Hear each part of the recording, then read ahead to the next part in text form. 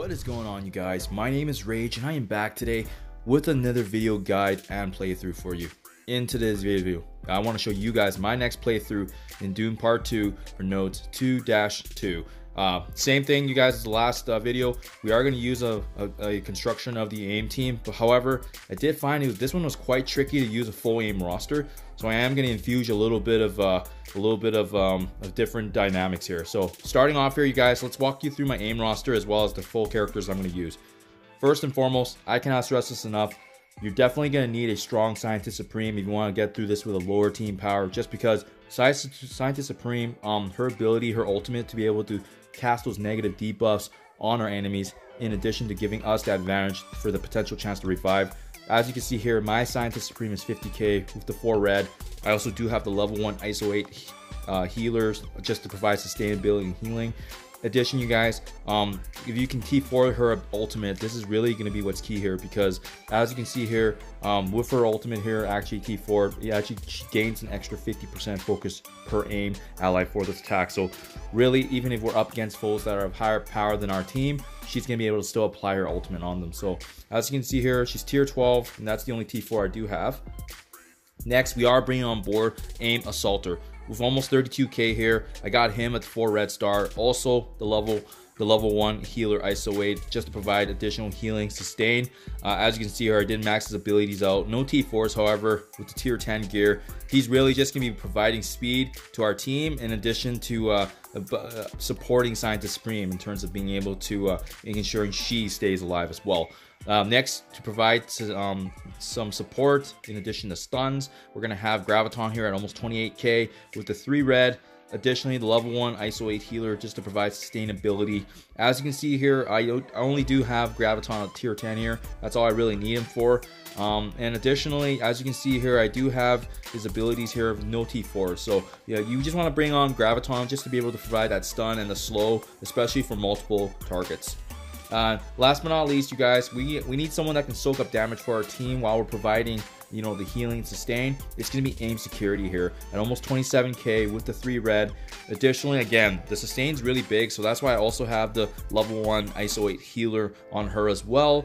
Additionally, as you can see here, tier 10, which is consistent with all the other characters. I did try this with my usual 5th character, Monstrosity. However, with this node, it's actually quite tricky with Emma Frost being in the mix. So that's why, in particular, we are actually going to bring on an additional sustainability and healing for our roster. And that's going to be the one, the only, Shuri here. I do have her at tier 13, building her towards potentially Dark Dimension 3. So that's why I have her this powerful. I have her at 52k here with the 4 red. And no T4s on her abilities. In addition, I do have the level 2 ISO 8 healer on her, just to give her that extra 10% boost in health.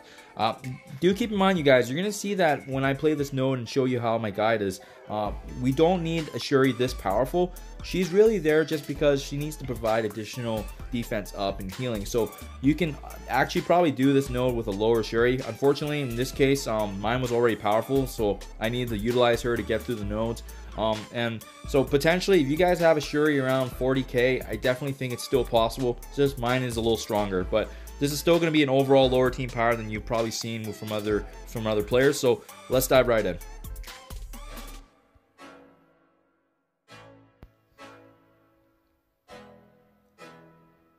I'm actually going to go ahead and swap Shuri here in the middle then, just so that way she can shoulder a brunt of the damage being in the middle. And then that's going to be consistent formation to my previous aim teams, where I've put Graviton and Security to the right, separated by both Scientist Supreme and my Assaulter to the left.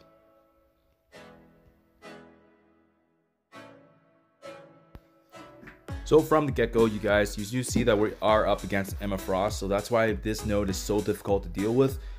Just because of the fact that Emma Frost can also help her team in terms of cleansing the negative debuffs, in addition to actually taking away our positives. But you're also going to see that Strife right away from the get-go taunts. So we do have to actually just kind of shoulder the pain right now, and that's why we bring on board Shuri. Shuri's going to consistently keep generating energy for our team with her special to defense up. Additionally, Scientist Supreme is going to keep applying her defense down, offense down, all her negative debuffs against enemies, as you see right here. So really, we're just buying our time, waiting for the taunt to kind of disappear and take its toll on the time from Strife. And once that goes, we're going to go ahead and target Emma Frost. Emma Frost has to be one of the first characters to die in this first initial wave. And as you can see here with this roster as well, unfortunately, because we take out Monstrosity, our DPS is going to be lower than my previous teams that I've used.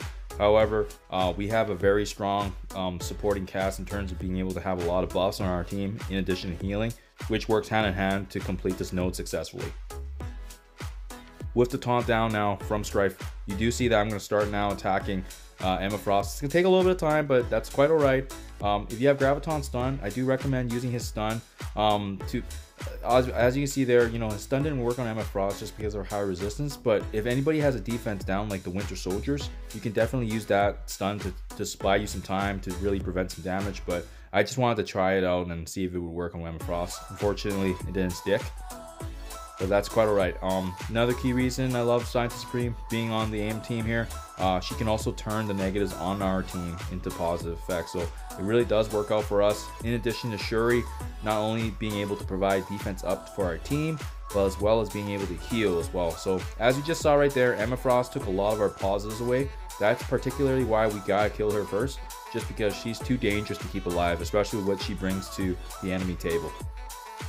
So that being said, that does take down Emma Frost here, and now we are down to 4 characters.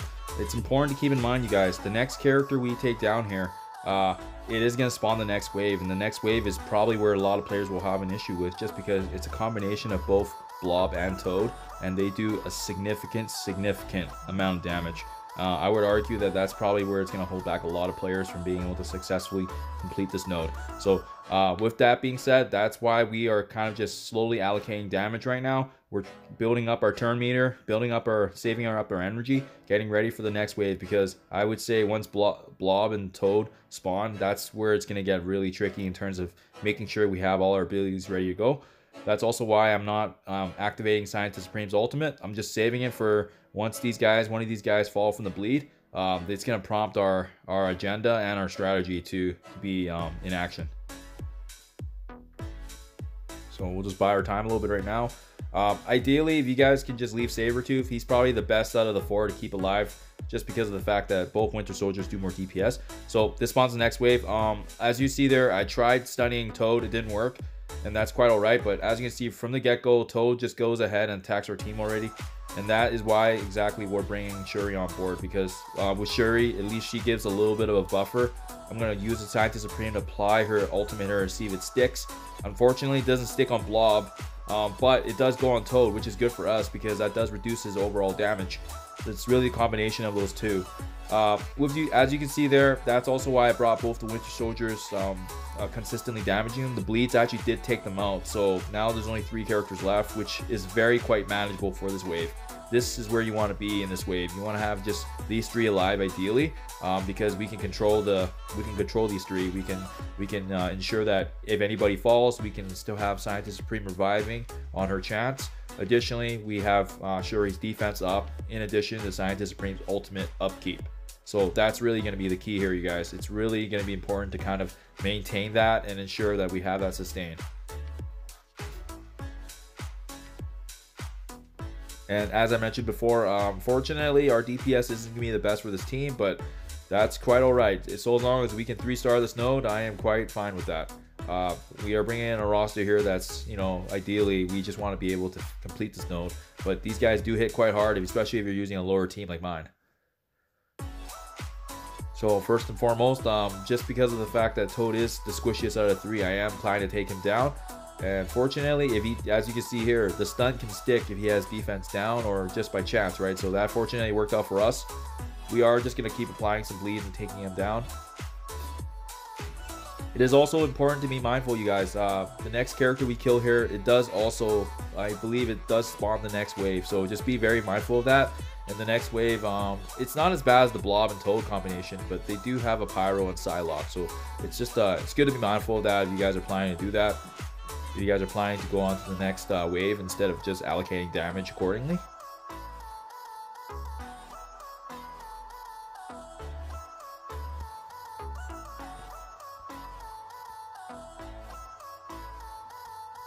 So as you guys can see here, I've brought both Sabretooth and Toad quite low now, with just giving their health bars and whatnot. And this is I'm putting them in a good position that if one were to die and the next wave is spawn, I'd be in a good position to finish off the other.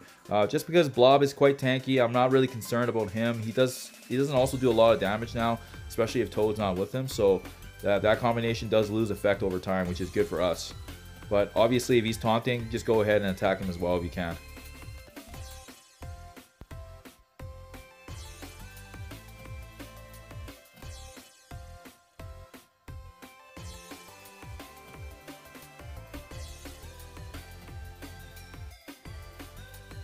As you can see there, with Toad going down with the bleed, that does leave us now the option of being able to finish off Sabretooth here, just because he's quite weak as well. That's why we brought all three of them very low health. And now, last but not least, it's just Blob. It just Blob out of that 3 original that's weaker. So you know what? Let's go ahead and finish off Blob here to get him out of our way. And then that way we can actually focus on the remaining 3 here.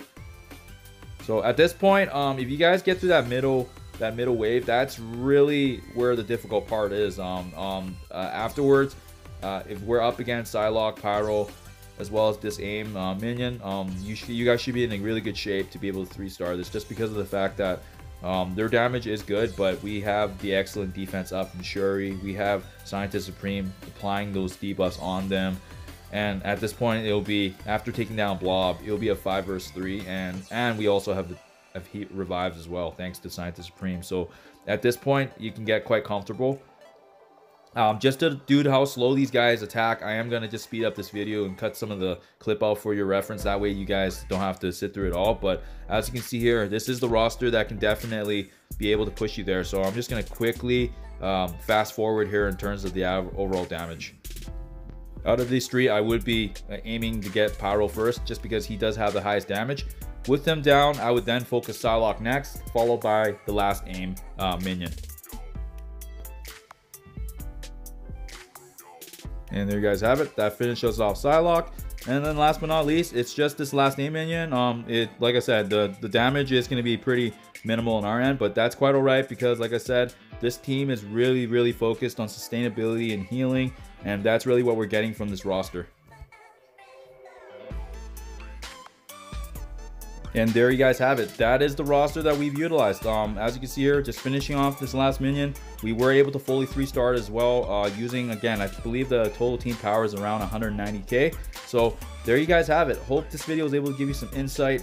Like I said, unfortunately, I wish I could have been able to use the full aim roster, but if you guys have Shuri in the mix, this is definitely going to be huge in terms of being able to 3-star this. So here you guys have it, and as always, I'll see you in the next one.